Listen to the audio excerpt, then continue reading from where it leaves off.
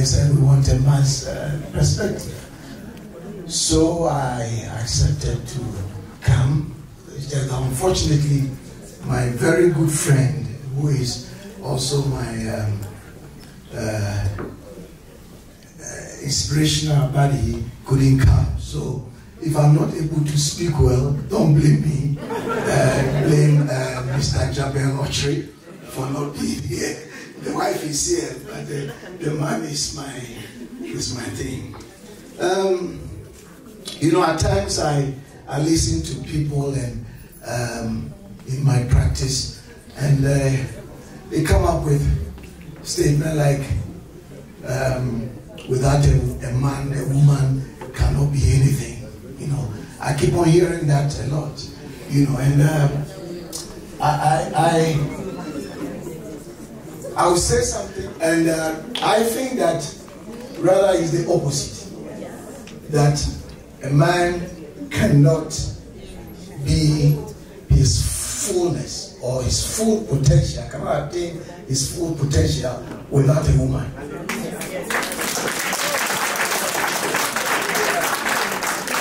And why do I say that? I say that I'm a motivational speaker, but I take my motivation from the scriptures. So I'm going to talk to you from the scriptures. I'm not going to preach, but I'm going to talk to you from the scriptures. I say that because of one particular verse and one particular word in that verse. That's in the book of Genesis, when God said, it is not good for man to be alone. He said that I'll make for him a helper. And that word helper is not like somebody who is trying to help somebody who is doing something and let me just come alongside and help you do it.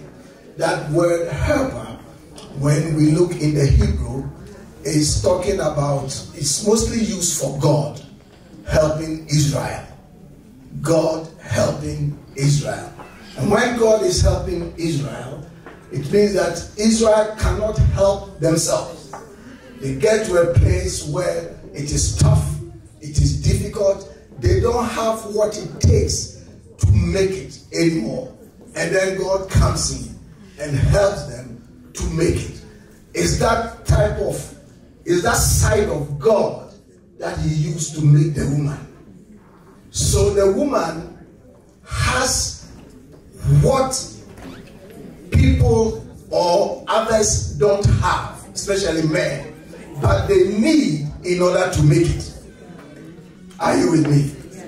Yes. So when she has the inbuilt created ability of God to address every situation, bring solution, and see that people go through, supply everything that is needed to be able to make it.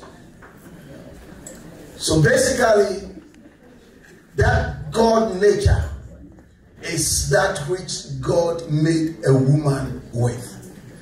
Incidentally,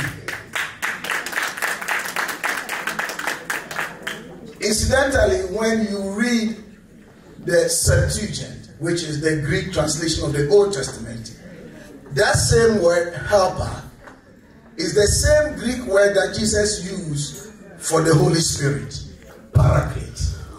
So both the Old Testament Hebrew and the Greek Old Testament give that aspect of God to the woman. That without you, and this is something I believe, without a woman, no individual can really attain their maximum potential. It's something you were made with. It's something that God created you with. But I'm not only talking about helping others. Now, God as a helper, whether there is somebody to help or not, he has that ability within him. So you as a woman, whether there is somebody there to help or not, in you is that inbuilt ability to come up with solutions. So in yourself, you should be able to rise up above every situation and become what you were made to be.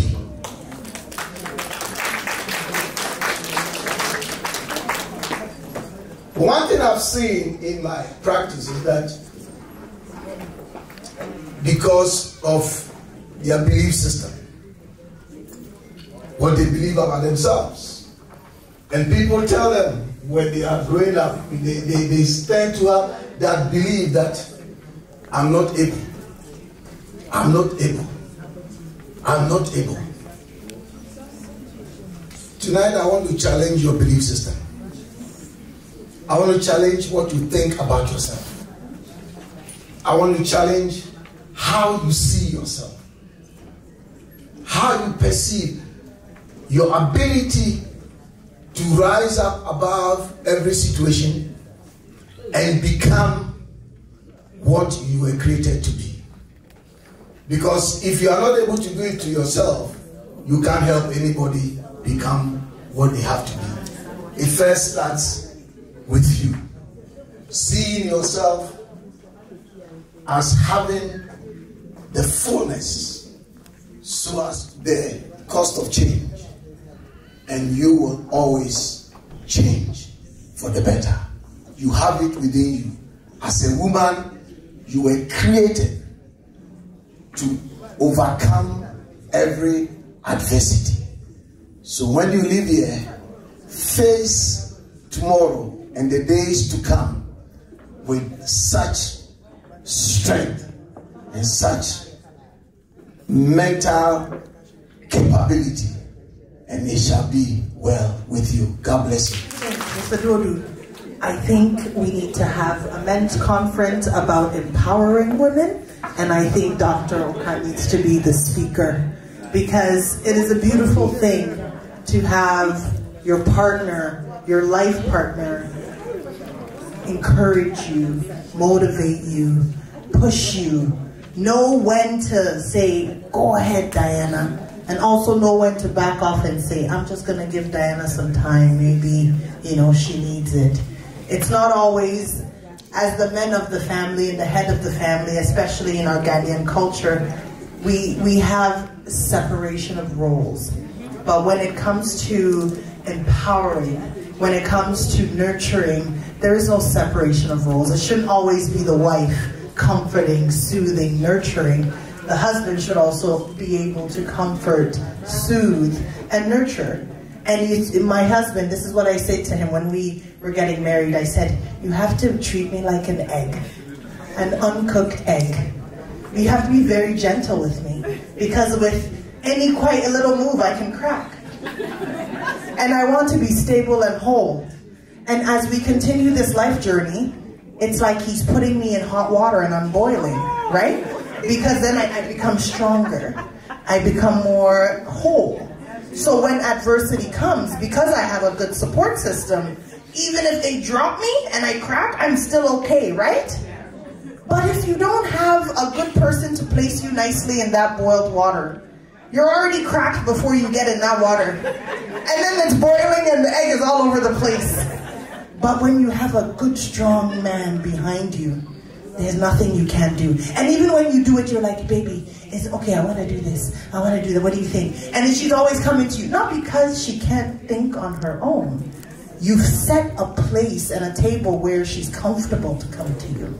And she wants your opinion and wants your advice and wants to hear from you. So, Doctor, thank you so much for opening our minds today.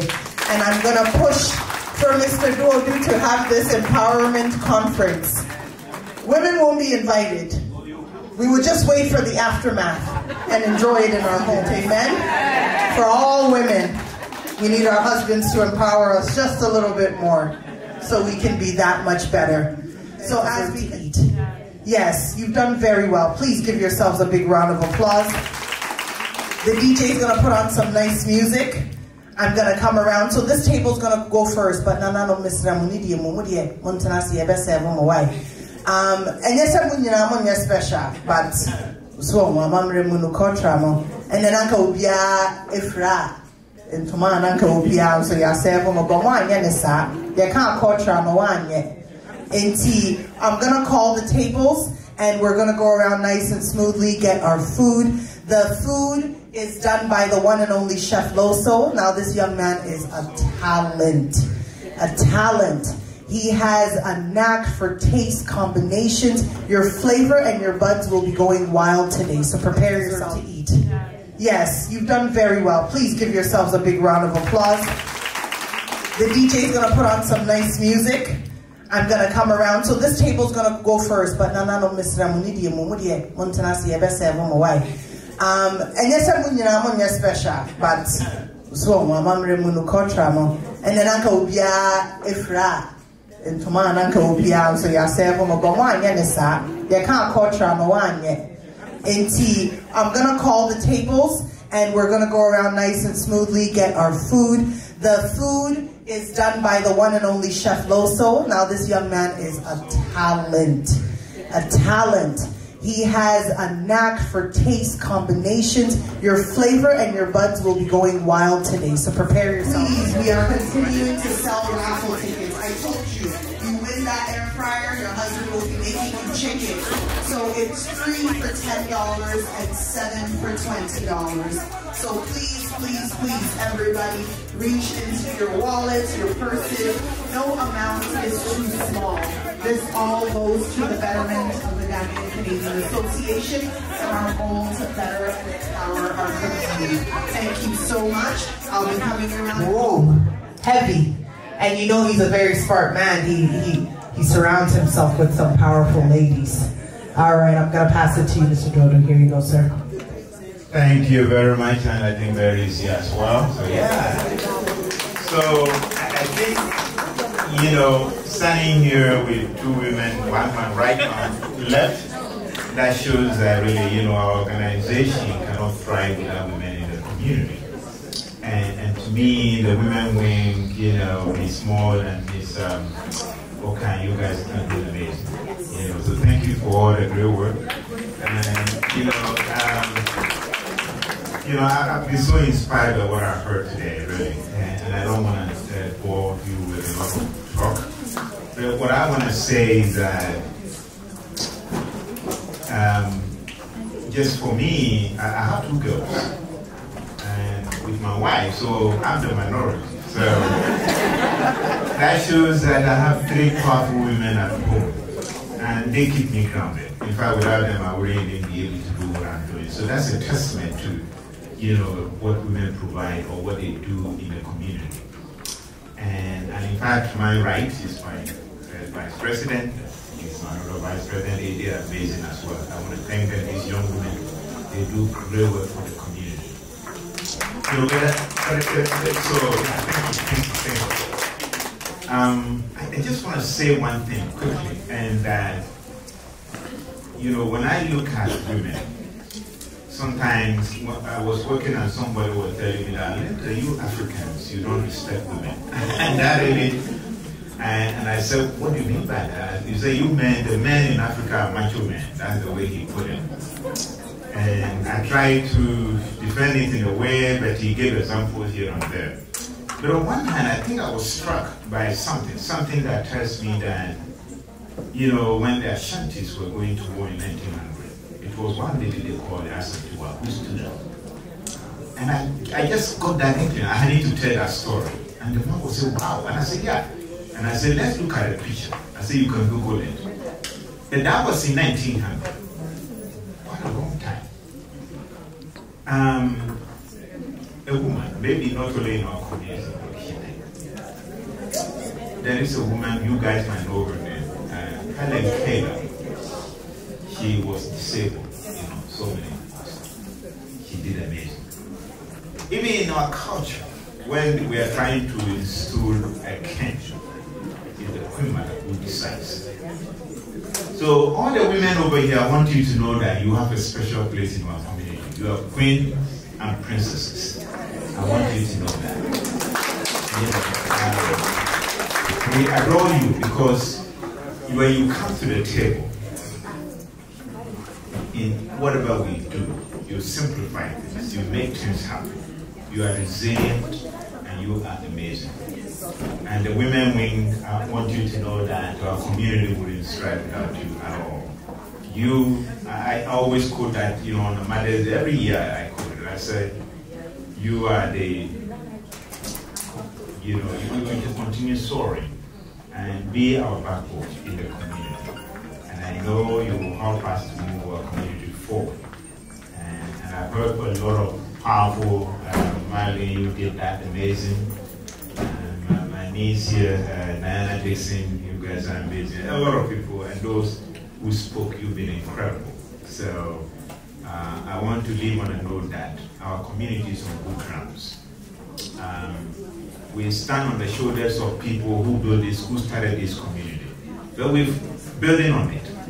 It started in 1970s. And we are just, continuing that journey. One day I will not be here, Juliet might not be there, Mary might not be there, but other leaders will come up. That is what happens. But tonight I want to thank you, our women. We continue to do what you're doing. You guys are amazing. And the women in our community, please join. Tell your friends. Numbers come. If we can build a strong women group, then the sky is the limit for our community. So continue soaring. I know some of the stories, even we're talking about it on the table, but sometimes women, we don't do a lot of work. I brought our men's wing leader here. I don't know whether he's here. He's still here. Anna from Pona, have you left? No, he's right there. So Anna says he's here taking notes because we're going to have a men's event. So it's going to happen. And when that happens, that day the women will stay to the back and we'll get back to the men. That's what we'll do. So thank you very much. God bless you. Have a wonderful day. Thank you so much, President. Please give him a big round of applause. Thank you so much. It embodies the empowerment of women, the development, the growth, the stabilizing, ensuring that gaps are being filled, ensuring that we have a voice, ensuring that we are heard, ensuring that we're seen not just within our communities and outside our communities. And Dr. Sylvia Bawa is doing that and has done that and continues to do it. As an associate professor of sociology at York University and also currently the director of the Resource Center for Public Sociology. She's a global sociologist with expertise in human rights, development, and post-colonial feminism. Her work on human rights is aimed at unraveling structural inequalities found in the conceptions of empowerment. So she's starting from the ground up. She doesn't want it to be established and then we're trying to figure out, and I feel like that's what companies are doing with our today. Dr. Sylvia Bawa, thank you so much.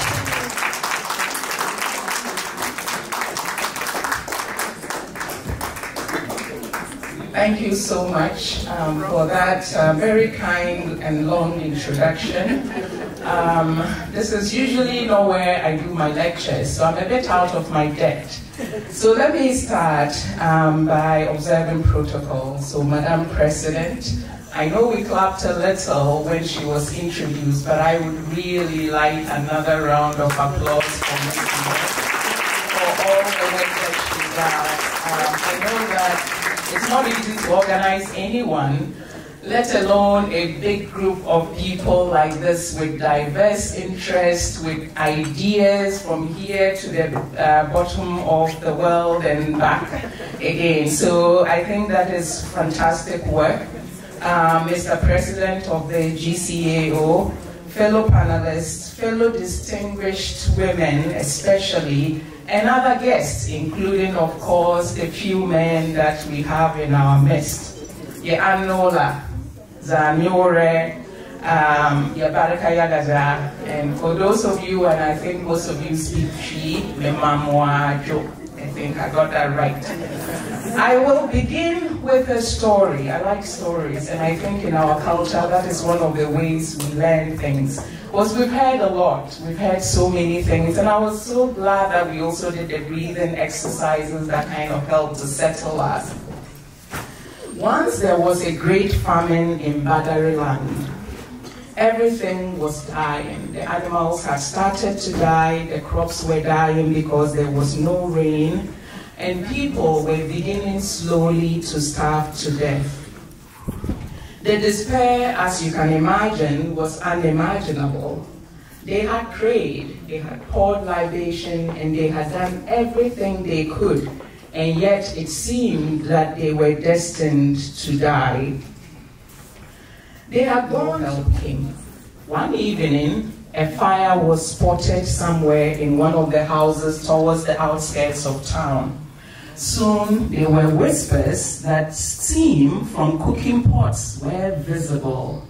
Soon after, it was confirmed that indeed someone was cooking food. Baffled, the villagers wondered who could have been cooking anything in the midst of such great famine. Later on, they started to hear rumors that it was indeed not just cooking food, that it was a feast. So as you can imagine, everyone started to gather around this one last bit of hope. When they got there, Vieloma, who had started this feast, came out, welcomed everyone with a smile, and said, I am indeed making a feast for everyone, but I'm going to need some help. And so, anyone who can bring any ingredient, gather and bring them. Soon enough, they indeed had a feast cooking in a pot that was otherwise only cooking stones. I will tell you another story. There was a flood once in the animal kingdom. The monkeys were quite unaffected because they could climb atop the tree tops.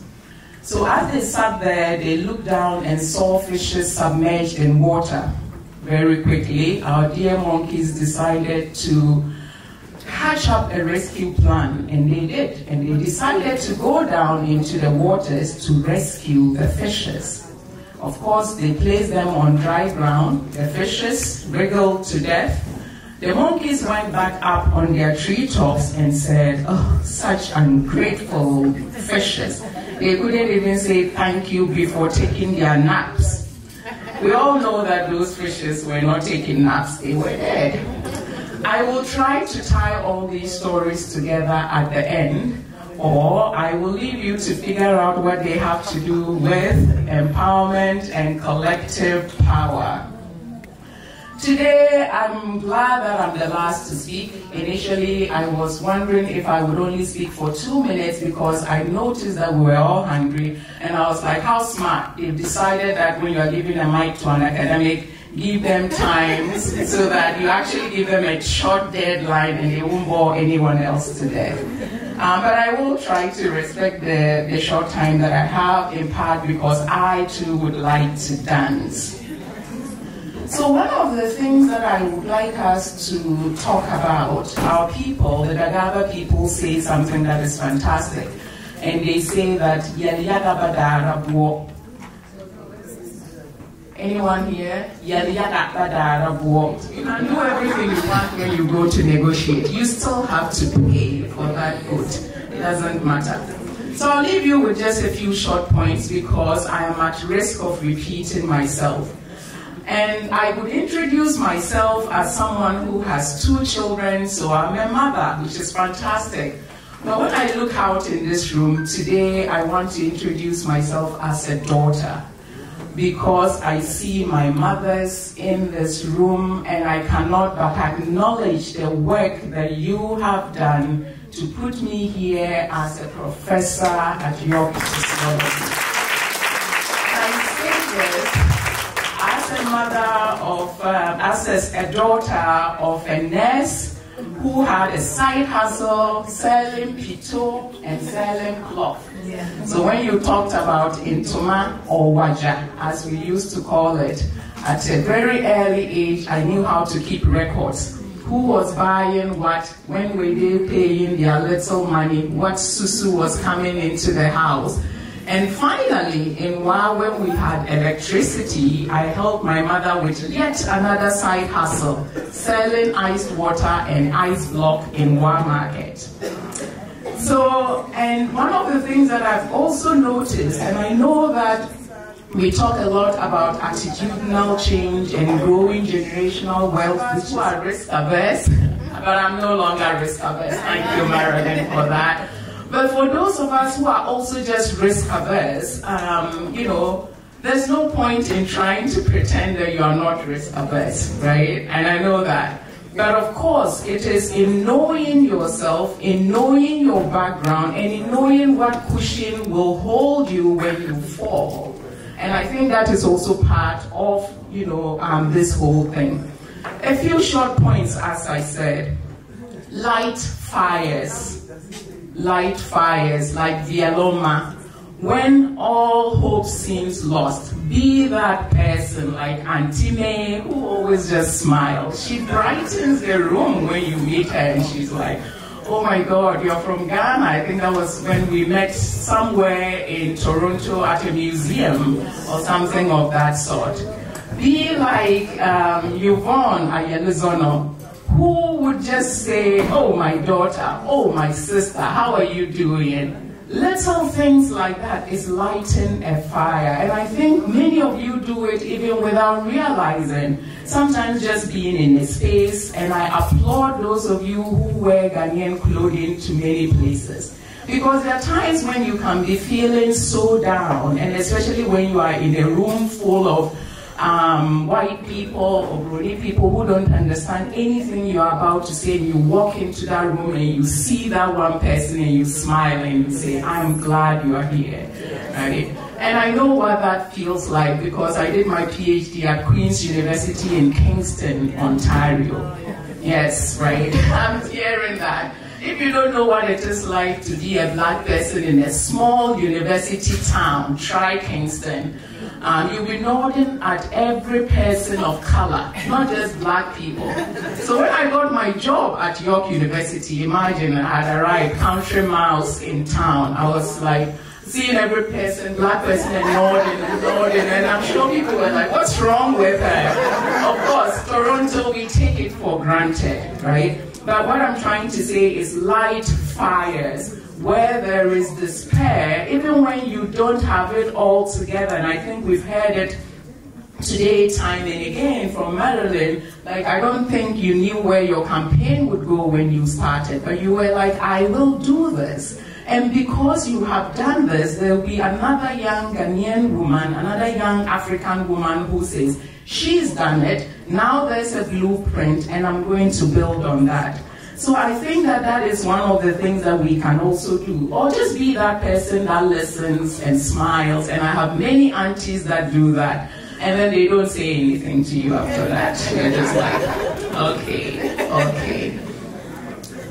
The second thing I'd like to leave you with, of course, is know yourself. And I think this is basic enough. But I think it's one thing that we keep having to learn about ourselves. I knew myself as a daughter, as an auntie, and then when I had children, I had to know myself as a mother.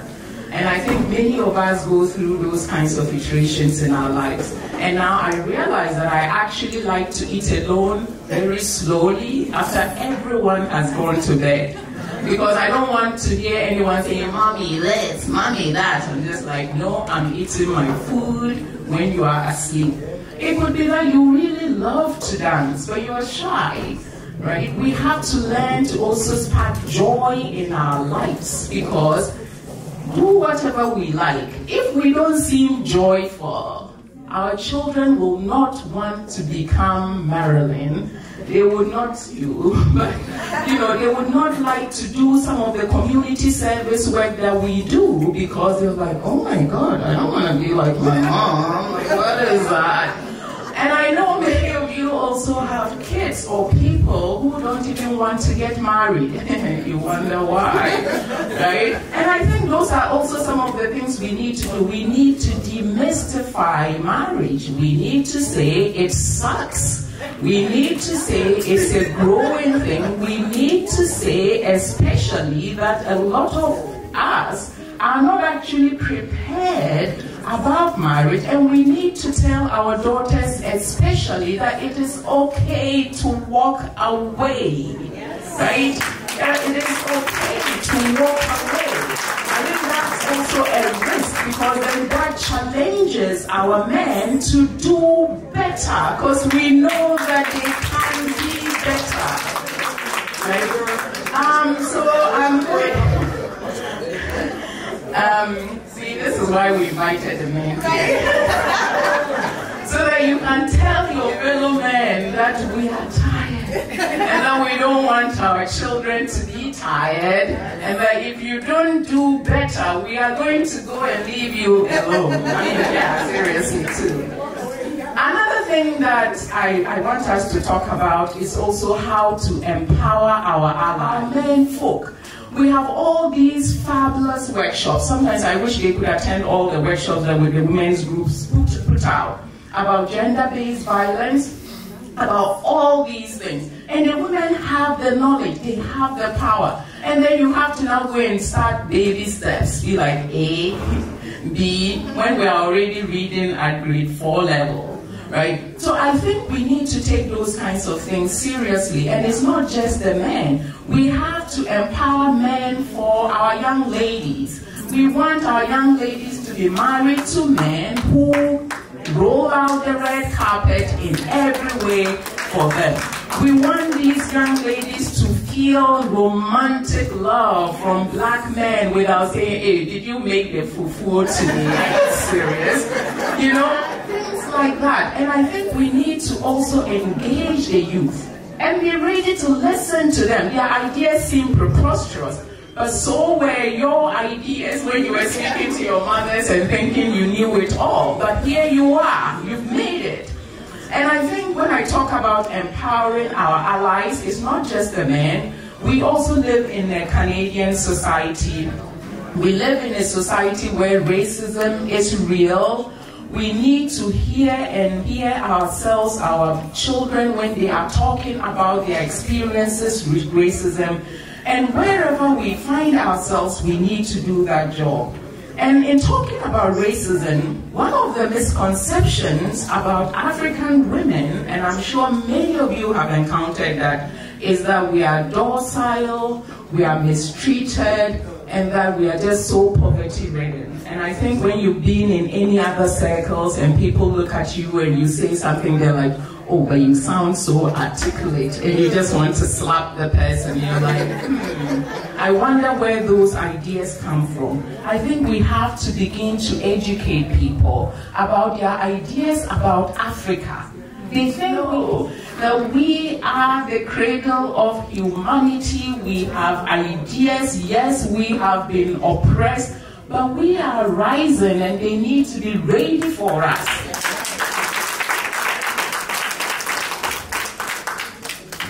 Finally, my last point, and I'm always carrying this thing like a badge of honor, is decolonize. We have to decolonize. Emancipate yourselves from mental slavery. None but ourselves can free our minds. Have no fear for atomic energy. None of them can stop the time. How long shall they kill our prophets while we stand aside and look? Some say it's just a part of it. We've got to fulfill the books. Won't you help to sing the song of freedom? It's all I'll ever have. Redemption song. I did not know that all these people who wake up and do Fajr, morning prayers, that is, and all your secret Bob Marley fans. Right? And in decolonizing, one of the things, and I think others have alluded to that, is that we come from a place, we come from a culture that was severely colonized, and that has affected all of us. Scholars actually call this the coloniality of our being. That in some ways, we all have these colonial ideas about what is better. And Marilyn, Portia talked about that. We do not think that the Ghanaian person, the African person, is the person to speak to about wealth management, because we think that Nansala is the one with the ideas, right? And we see this, and it is especially more shameful when we go back home, when people just think that it is the ideas of the West. Kwame Nkrumah talked about this, that the last stage of colonization is neo-colonialism. And part of that has to do with our own mindset. So whenever we are forced to say, oh, as for Africa, dear, as for our own people, dear, think about it. These are sometimes human problems we are speaking about. And the only way any group of people has changed is through accountability. Being able to hold people accountable at the home level, at any level, government, whatever, and say, hey, this is our money. Just like we think about land at home, we say that land does not belong to the present generation, land belongs to the future generations, the yet unborn. So what are we doing with our own land? And I was so glad when May's, in Auntie May's land acknowledgement, she talked about the indigenous people who are the landowners of this land that we stand on today, who were dispossessed just as we've been dispossessed. And not just through our natural resources, but also our mental resources. Many of us are here because we ran away. And for a lot of us women, we are only able to thrive when we are not where anyone tells us culture says you should not do this. So we come to places where we are more accepted, where we are part of a collective, not just a collective of Ghanaian women, but also a collective of other oppressed groups. And part of this is solidarity. Today we are speaking about all kinds of issues igniting our collective power. And we always have to remember that our sisters, the indigenous women of this country, are also our sisters, because we are going nowhere fast if they are going nowhere.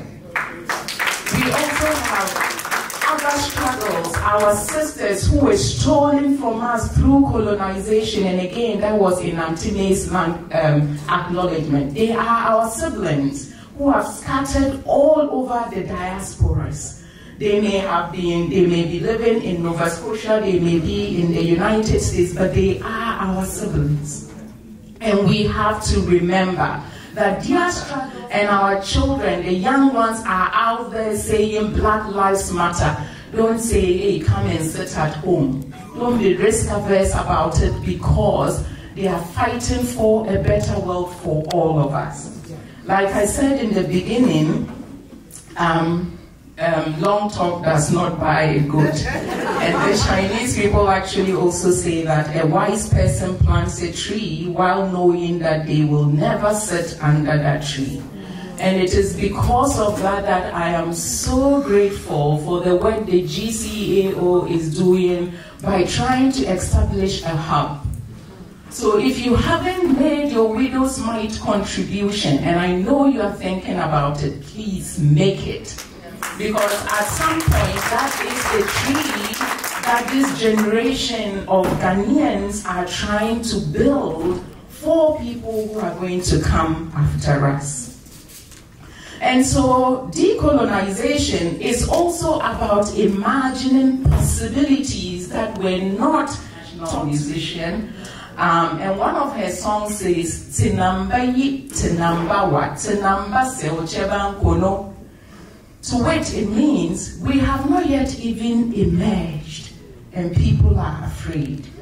And there are so many barriers because people fear the firepower that we are coming with. But then, as Widala reminds us, we have to roar. Thank you very much for indulging me.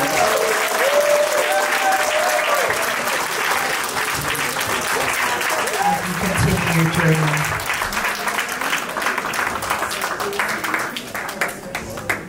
So Dr. Bauer said a lot.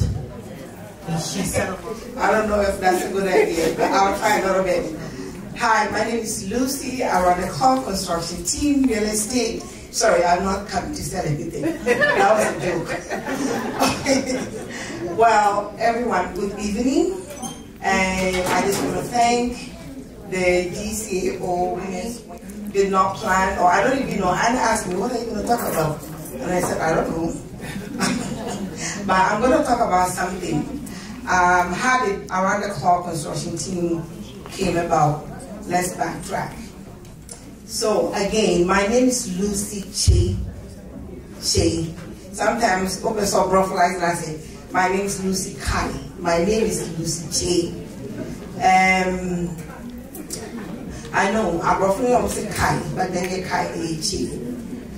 I actually came to Canada when I was about 19, 20, and as a child, I wanted to be air hostess. I think back in Ghana we call it air hostess, but it's flight attendant if you want to be Canadianize it.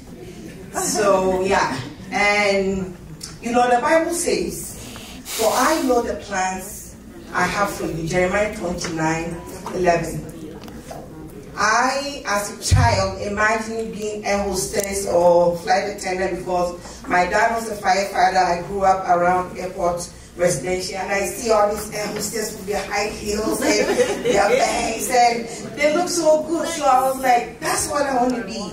But God has another plan.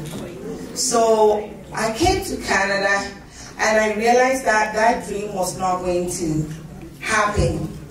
And so I have to think of another plan. But again, God is in control. So He started with me by working in the factory,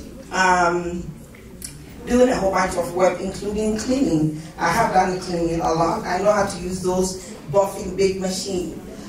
That it didn't end there. And then God moved me again to a factory where they were sewing clothing like men's in Hamilton. But fortunately for me, before I left Ghana, because I couldn't go to school to become flight attendant, my parents put me through trade school or commercial school where I learned sewing. I think our sister, they talk about you know, having some side jobs or learning other trade work. So I actually was a seamstress in Ghana before coming to Canada. So when I came here, it became handy. I was able to get this job, and it was well paying. Shortly, I got married and had 3 kids, and everything kind of like, you know, changed. While raising 3 kids, things didn't work as planned. Sometimes, you know, the marriage doesn't work, and then you move on. So with my 3 kids, I decided what is next. I'm going to put myself through school. I did go to school. How did I go to school? Somebody I met while I was doing volunteering in a shelter said, I love the way you are with your kids. I think you'll be a great ECE. So why don't you take the course? And so again, God was directing my path because He knows what He has planned for me. I did listen to that advice. I went to George Brown for 3 years, 2 years as an ECE, and the final year was becoming a daycare manager. So I did get all this certification. I worked 26 years as an ECE. God again was so good. While I was doing that work, one of my students, who was about 6, 7, they were 2 sisters, their dad came to me one day and he said, hey Lucy, take my business card. I'm a real estate agent.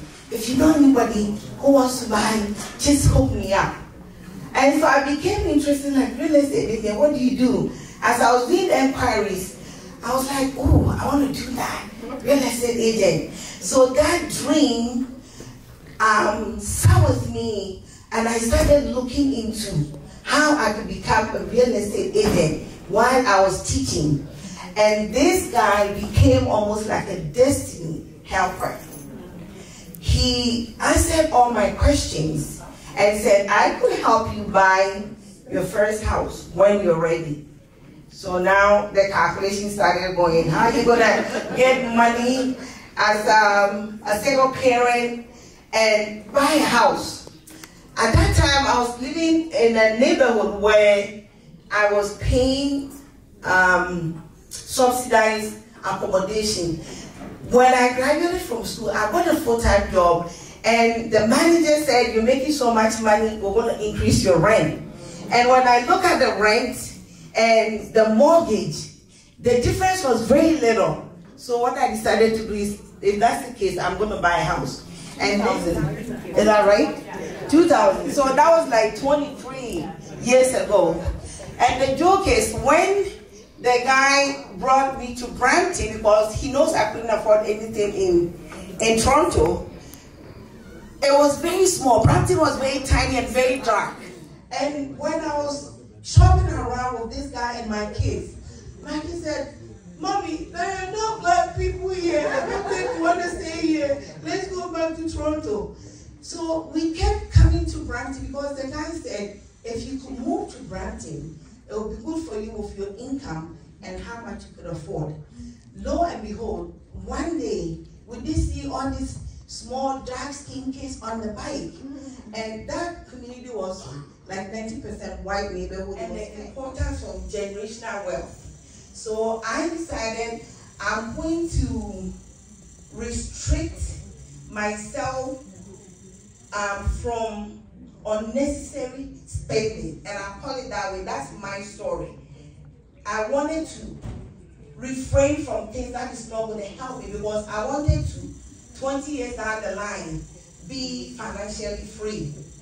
So as I invested in that property, I said to myself, any money that comes into my hands, I'm going to put it into the mortgage. Hopefully one day it's going to yield some profit.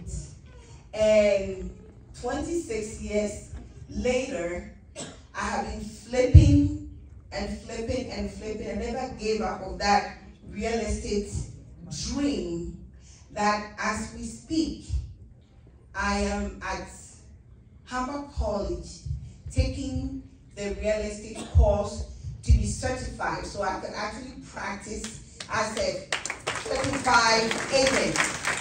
Even though I've been working for so many years, and I know inside and outside of real estate, I want to be professionally certified. So what happened to the ECE? 26 years later, I decided to retire for 2 or 3 reasons. I am no longer teaching as an ECE, but I am pursuing this real estate career. Last year, I went to Ghana to visit my family. When I went to Ghana, I noticed that a lot of our young guys are working so hard in the construction field, and they're being paid very little, or they have no job. So I connected with a friend of mine who's an architect. He built a lot, he develops community, and I said, listen, I am taking the course, I am interested in becoming a real estate agent both in Ghana and Canada. So I want to team up with you. He took me in, and I've been working alongside with this gentleman. So before coming, 8 months in Ghana, I started my own business called Around the Clock Construction Team Real Estate. And that's how that birth was given, or that's how I gave birth to that Around the Clock. So if you see Around the Clock Construction Real Estate, I am not professionally practicing, and I won't say I am certified agent. However, I know the work for the last 20 years, and I've helped my kids throughout that one purchase. All my 3 kids have bought their own property, and everybody has moved out. So don't think real estate is not a good thing. If you can, just, learn to do little investment. That's why I'm going to say that when you have any money that you feel is not going to do anything right then invest it somewhere. If you could team up with Sister Rafi in Maryland, or my daughter here, or team up with me, and we'll do real estate together. So I just want to encourage everybody that, a little bit counts. It doesn't matter your status. You could be single and do something for yourself. You just have to acknowledge whatever challenge comes into your life. Sometimes challenges come to prepare us to be something better. Don't run away from challenge and don't run away from change. Changing is difficult, but it's always very good, no matter what the situation is. If you believe in God and you know God has a plan for you, then allow God to do his thing at his own time. Thank you so much. Thanks. No, you guys can be way better than that. Thank you so much. I'm not going to come for anything but to teach me how to get my kids out the house and for them to get their own houses. Now that is a goal. Because usually, you know, you have kids and one does well or two. Wait, you're not doing all of that? So Auntie Lucy, we're going to come. We're going to come for some training. The raffle tickets. If you haven't bought your tickets, last chance to get it. We're going to be positive and very happy when Diana wins. And then we're going to call Mrs. Liz O'Kine to come and talk to us briefly, and DJ Ice on the ones and twos. Are we ready with the raffle? Are we ready with the draws? Tickets in Fono. Is everybody here? We're here. The tickets are beautiful, talented, intelligent, well-spoken, fashionably inclined. Yes, the fabulous lady who does it and does it so effortlessly. She will tell you when there's a red light situation that you need to move from. She will help you understand. Let me hug you. I love you too. Thank you so much. I love you too. Thank you very much for your kind words. What can I say? Who can follow that? There's nothing else to say but to acknowledge all of you. You look so beautiful from this point of view. If you think I'm lying, one of you come up here and see. All of you look amazing. And thank you. Thank you so much for coming. When we started planning this, you know what? It only takes a great leader. And I wouldn't take the credit at all. I've been called upon to say a few words. I don't want to call it closing remarks because there's going to be dancing. But we want to, you know, get off all the talking and then we can just dance the night away. So I just wanted to acknowledge our leader, Maud. Please give it up for this great, amazing, and, you know, toward woman. She likes to hide. But we want to eliminate her. We want to shine the light on her because she's such a great leader. And when things go well, you can know for sure that there is a good leader behind all of us. You know, well, we sometimes take the mic and we stand here and we talk, but their ideas, Madam, oh, wallo. Oh, if you, and then the ideas start. One to the next, and then we come up with something like this. But we cannot do this without a strong committee of 26. A strong women committee of 26. We were meeting weekly on Wednesday nights, no break. Trust me, I'm in the shower, we're meeting. I'm sleeping, I'm not well, we're meeting. Miss Maud is like, we're meeting. And we've been meeting, and look at what has happened. I know that this is the only second one that we're putting on, but it's just going to get bigger and better. And thank you all so much for coming.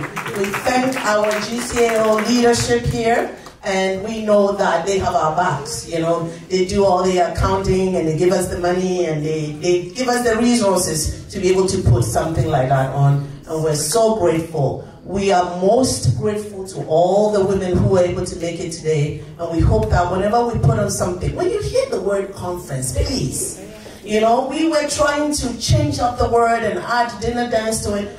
Look at the speakers that we had today. Did you hear Dr. Bauer speak? Did you hear Marilyn speak? And Portia who left? Like, who would want to miss this? When we invite you or we tell you there's going to be a program, trust us. When we say conference, let's start at 10 a.m. and let's get out of here. Let's come to a real conference next time and let's get out of here. And then when we have parties, we have parties. We don't have to mix them. You know why we mix them up? Because you may not come. And that's not good. we have to add adherence to a conference. We can come and listen to wisdom. You know, look what we heard today. So when we call on you, please, and we're thankful and grateful today that you all came out, and we hope that we'll continue to do that. Thank you all so much for coming. The night is not over yet. Okay? Thank you. I play ticket one bio. Institute and bagels. And I kelewele on the top, beans fryer on the bottom. Spring roll. What school you go to and what you want to be. Those are the three things I'm going to need from you. Okay? All right, here we go. Hey!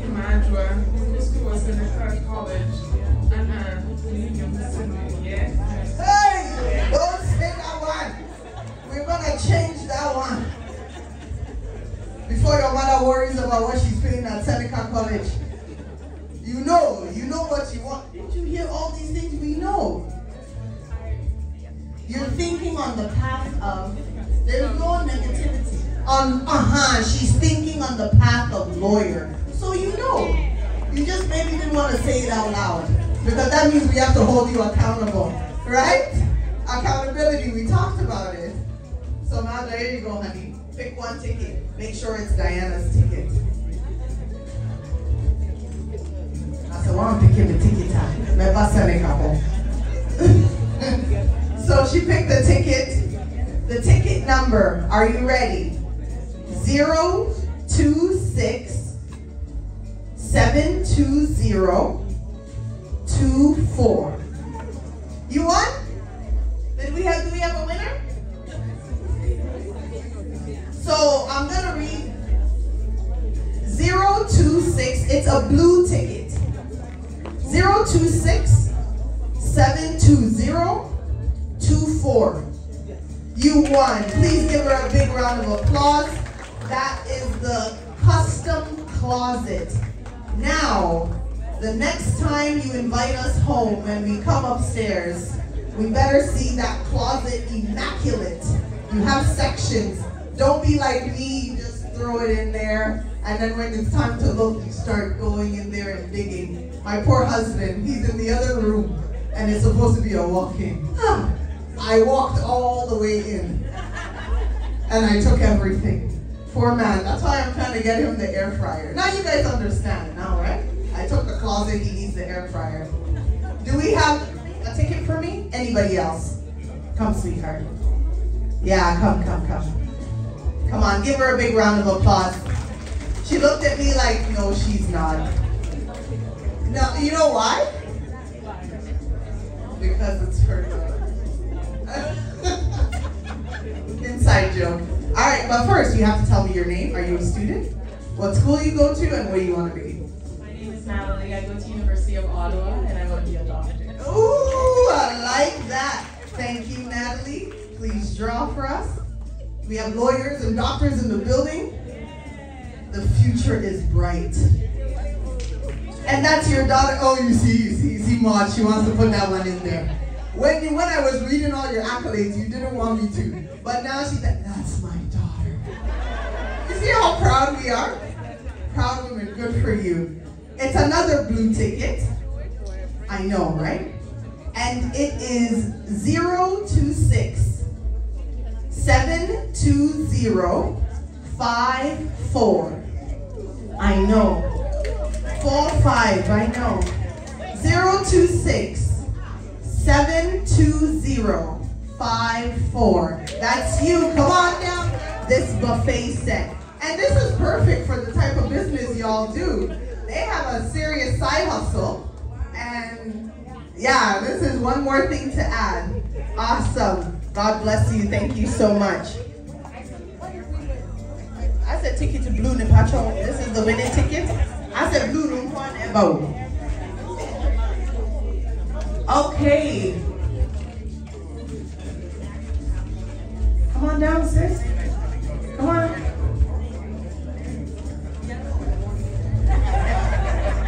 So you have to tell me your name. Are you a student? What school you go to and what you want to be? My name is Sheila. I go to St. Margaret University and I want to be a neurosurgeon. Hey, good for you, girl. and she wants to be a neurosurgeon. So anyone, we're not like here. Do you see that? Doctors, lawyers, neurosurgeons. And because she's going for that, she was able to pick the only yellow one. God bless your heart, girl. Because if another blue ticket came out, I was about to go home. I don't know how I would have answered to that. So this ticket, maybe wait, did your mom tell you to pick a yellow ticket? Because I know how, you know, strong-willed us mothers can be. Because every time I picked up a blue ticket, Juliet was like, oh. Now all of a sudden her daughter comes and picks a ticket and it's a yellow one? That's kind of suspect. But it's all good. It's all in the good fun. So the ticket number is 01631211. As long as Juliet didn't win, I'm okay. Hey, 01631211. Yes, come on down. Hey, air fryer. Hey, we are coming over. We are coming over. Hey. So, is this lady telling me I have to make chicken by myself tomorrow? Jeez. All right. Sorry, I ran to your neighbor. That's my husband's name. I'm coming to make your chicken. So we can boogie. DJ Ice is on the ones and twos. But I am going to call the Zuminta ladies. Come on. Join them on the dance floor. Let's go. Let's go. Let's go. Hey. Let's go. Come on. Let's join everybody on the dance floor. Hey.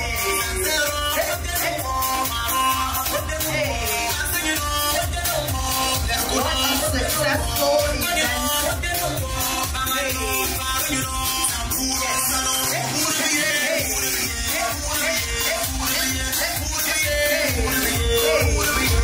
Let's go.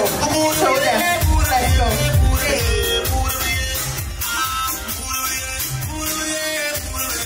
Come on, everybody on the dance floor. Everybody. Everybody on the dance floor. Come on.